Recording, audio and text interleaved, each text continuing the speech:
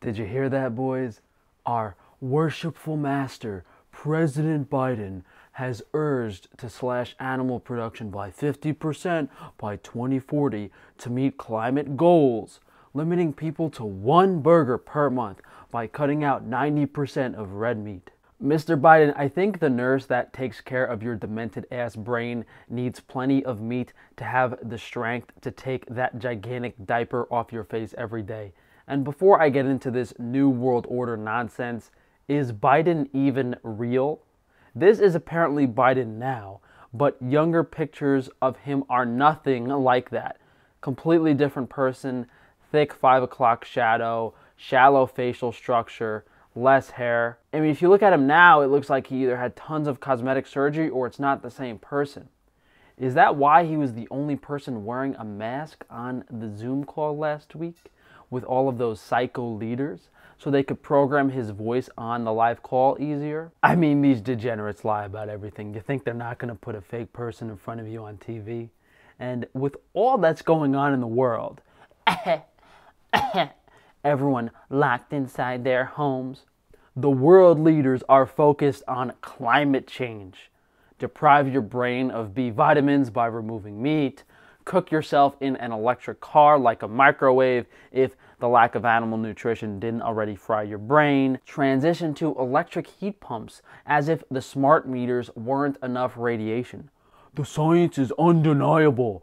Biden and Kamala Harris promote to slash U.S. carbon emissions in half by 2030 in virtual climate summit with Putin, Xi Jinping, and 38 other world leaders. Oh, whoopee, whoopee! Yeah, just like all the world leaders cooperated to scare us into our homes because of you know what. They plan on continuing their tyranny with climate as a smokescreen. Every word that comes out of their mouths is fake, especially about this. Climate change is probably the biggest lie that has been shoved down our throats for decades. Google chemtrails and it's a conspiracy theory.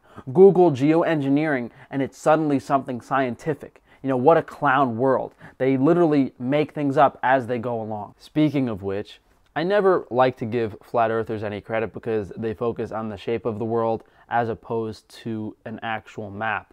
If you Google what causes weather, the answer is air pressure, temperature, moisture differences, which doesn't make sense. What's creating those things? You know, if I shine a giant UV light somewhere, spray some water in the air, a hurricane is not going to appear. What is creating the weather? Something invisible. Energy. The Rupes Negra is a phantom island, claimed on certain maps but apparently proven not to exist. It was believed to be a 33-mile-wide black rock located at the magnetic North Pole. Stories of early exploration of the North Pole among several adventurers are similar. Their ships met an impassable fog, which I believe to be the magnetic energy surrounding that rock. So, to my knowledge, the government is spraying shit in the air to change the climate. You know, part of that is blocking the sun just so we don't get vitamin D to be healthy. There's mystery around the world map, how weather actually works, certainly not telling us the truth about EMF radiation, all of these secrets.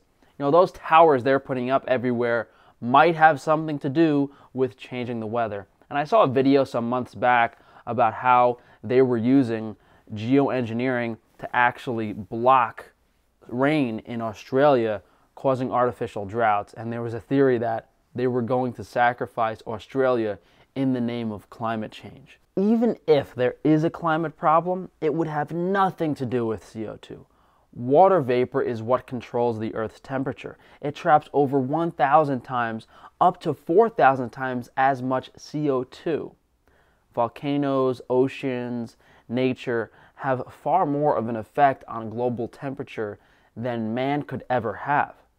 And if man-made climate issues were real, the problem isn't me or you eating a grass-fed steak. It's giant corporate activities, industrial functions, factories, not a bunch of deer shitting in the woods. If this was truthful, they wouldn't be telling us to stop eating meat, move into smart cities, They would move towards more sustainable farming practices, and we would be living like the Amish with minimal technology. Just think about the infrastructure of a city, a cell phone, electronic devices. All of our modern technology takes far more resources than living in a cabin in the woods would ever. It's not even comparable. And this has always been about control. Having everyone live in those smaller communities, growing their own food, raising their own animals, essentially living in harmony, is the opposite of what the elite need for control. One argument that the vegans like to bring up is that animals eat so much of the grain that we could be consuming ourselves, and that's just not reality. The grains, the roughage, the silage, the food the animals are eating is not adequate for human consumption by any extent. And regardless of whether you're monocropping corn to feed it to cows or to people, you're damaging the environment. Whereas you can grow food in a sustainable way. It doesn't really matter though. They're just using it as an excuse. CO2 emissions don't matter. What matters is how much we're poisoning our land, our food, and our water, and how that agrochemical waste is going to impact us for decades, if not hundreds of years. So if they reduce American meat consumption, people will start lacking the real semblance of animal nutrition they have. But why are they targeting red meat as opposed to other meat? Because it's not as unhealthy. Pork and chicken, so high in omega-6, you're basically poisoning yourself. Beef, although full of antibiotics, estrogen, and it's still bad for you from, a level perspective, it's much better than those other lower quality meats. And throughout history, the elite restricted the animal foods of the lower classes to make them stupid and weak. That combined with our Wi-Fi hellholes, forcing people into electric cars, getting fried on the highway by these new cell towers, you can guarantee a bunch of mindless slaves that couldn't think if they wanted to. And there's insiders at all of these companies that know exactly what's going on. The people that are going to develop those electric heaters know that it's going to emit some type of magnetic or electric field that's going to have a specific purpose on the effects of people's minds, just like all of these other electronic devices. Alexa, please find me 10 girls taller than me that don't speak English so they can beat the hell out of my brain. I don't have to think about this shit anymore. So thank you guys for joining me today. I'm tired of talking about this stuff, to be honest, but the meat stuff kind of lined up with my channel, so I figured I could give you guys my thoughts. I feel like I've spoken about this environment stuff, just not recently. We probably have to do another video debunking the vegan moral stuff.